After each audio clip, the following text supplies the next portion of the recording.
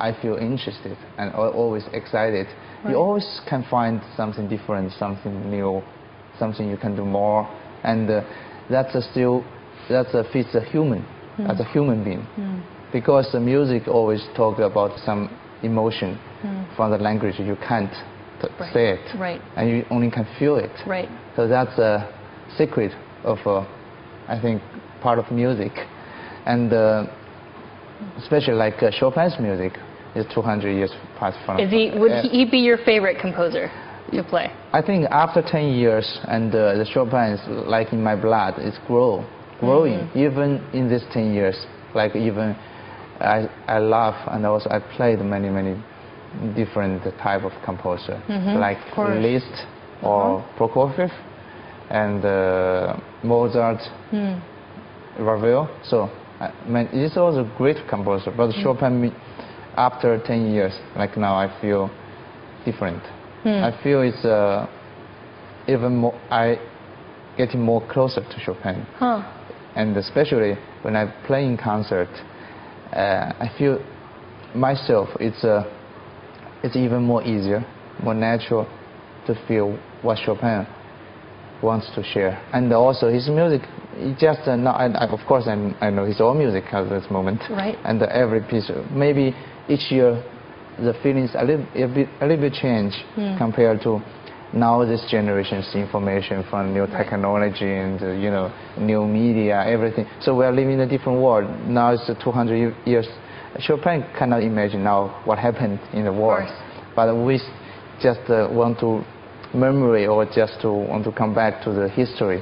When Chopin's here, he brings especially the most important part of as a human being's emotion, especially like a very raw emotion, love countries, right? And it's just as a person, the basic emotion as a human being. But you've also had many other collaborations with quite a few famous composers and entertainers. Yes.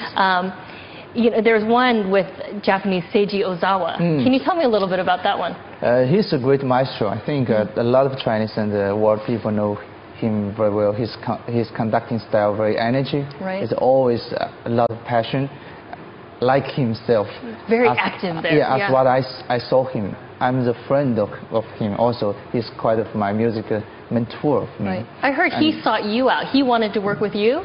And I think both, and we had this harmony. The artistic, we are really very happy, and we meet each other, and we immediately want to cooperate. And Seiji started in 2006, invited me to Japan, working with his orchestra, and we played. We had a big fun there actually, and we continue our relationship, and and after we had a big cooperate with the Berlin Philharmonic, and we made a memorable recording with Prokofiev. What I choose especially repertoire. It's not Chopin, Prokofiev. That time I really want to play that piece. It's my challenge. All right. Well, let's watch the two of you working together in this video clip. Yeah. Yes.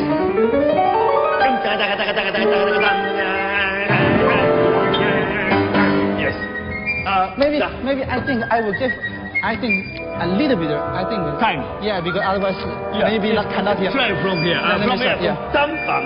Okay. Dum bum. Yeah. 1. Ding bong. Ding bong. Ding ding ding bong ding ding.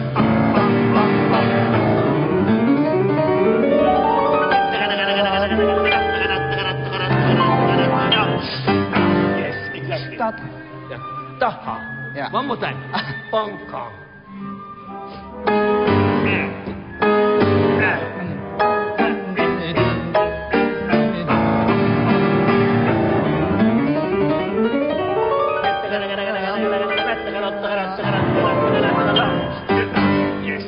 Yes. Yeah.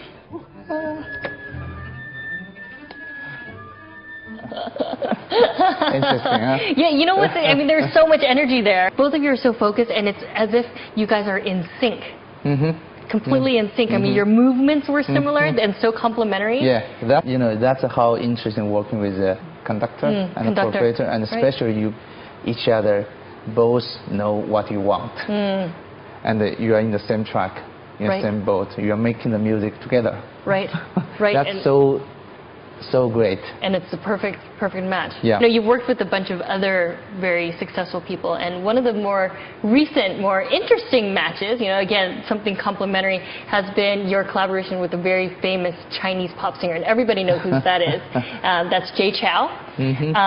You know, both of you are young, you're handsome men. What was it like working with him? It must have been very different from working with Ozawa. Oh yes, this makes me, you know, in the group of this generation. Why? Because this is now music.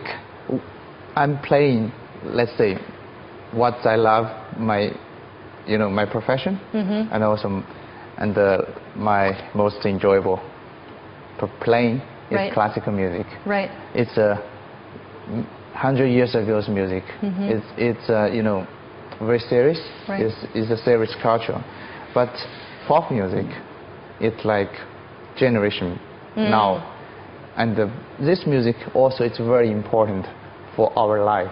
Do you listen to pop music usually? Yes, but not much. But just by chance, just take it easy, natural. Then sometimes I want to relax. Also, I want to listen some, you know, like change the channel to a different way. But because I'm just a listener, it's not you know, it's not like I listen classical music, I immediately will get into, and it's like my profession. Right. It's a different way. So this kind of cooperation, and also is a great person, Jay Chou, and we meet and we feel we had you know, good communication as a friend. I mean, you must have had a lot of fun together.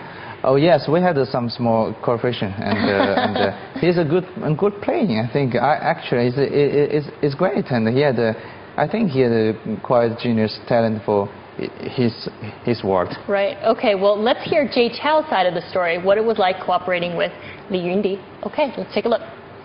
自己都想不到可以跟他一起在舞台上弹钢琴。那他是世界级的钢琴家。我觉得希望把他的这个古典让更多的歌迷朋友听流行音乐的。 也可以感染这种古典的音乐气息。接下来欢迎我的特别来宾李云迪。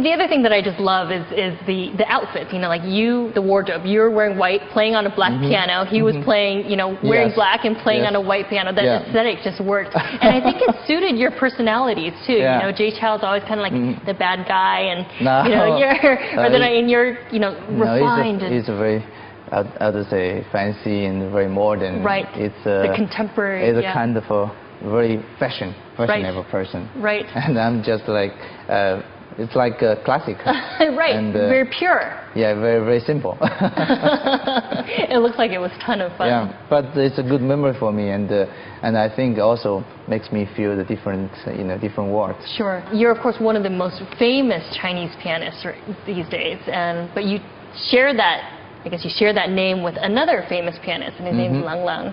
How do you, a lot of people will call you rivals, how do you view that rivalry? For me, I really think it's because China now growing so quick, and we are generation, where time is in the great time. So, and I think it's a challenge for even not me and Lang Lang. I think if you have a Chen Sha or have a Yu Jia Wang, they're all the great, I think, pianists. I think that all can bring us to make our country proud. And for myself, it's very proud. There are so many great pianists. So in my area, to say that happened, and even playing in the world stage, and especially to like Carnegie Hall or London, so many, Asian and Chinese face there, and it means we are really growing, develop since past 50 years, I think. Right. And China is growing. You're giving me a very diplomatic answer. But when it comes down to it, you and Lang Lang, you were born the same year in 1982. That's right. You're both, young, handsome men from China, both 28 years old. So, is there competition? Do you feel competition with I don't think it's a competition. I think it's for the musician. Everybody looking at great performance. Everybody wants to see the good artist. Even myself, it's my profession. Like I hear some good music, here's a performance like a Horowitz or Rubinstein, I still admire. But also I'm looking for what I can do, my best, what I can do, what I can share with the audience. So for me, it's a kind of different angle and view, and I like to hear the great performance. Enjoy to hear the good music, whatever. Do you enjoy listening to his music? I haven't listened his live concert, but I think in the future, I hope have a challenge and a chance to hear it. So maybe one day the two of you can play a concert together. I'm very looking forward to play with Lang Lang to share this. I think is a great idea, and because I think it's good for our country. Because to bring I think at this moment we can bring the best. The performance for the world. Like in my mind, I think we can be better than three tenors. Ooh, wow, that's Do you think so? I think so. At this moment. Yeah, at this moment, for sure. From Asia, from China. Yeah, you could. The two of you with Chen Sha and with some of the other musical greats. That's right. It would That's be. Right. And you'd be a much younger, it's group than the three tenors. For my idea, I only think this how to be sure the best way to China. So I know recently you also wrote a biography. What sort of message were you trying to tell? For myself, I just want to share my experience, my growing up, this kind of message for the people, to let him to inspire what they can get information from my growing. But of course, everybody growing is different. I just want to share that part. It's a memory. It's a kind of history for them. Thank you so much, Yundi, for being here with us today and sharing us your stories. I know our viewers really enjoyed it. Thank you to our viewers at home for tuning in with us today. We'll see you next weekend on this weekend edition of Crossover. I'm Yishu in Beijing, and see you next week.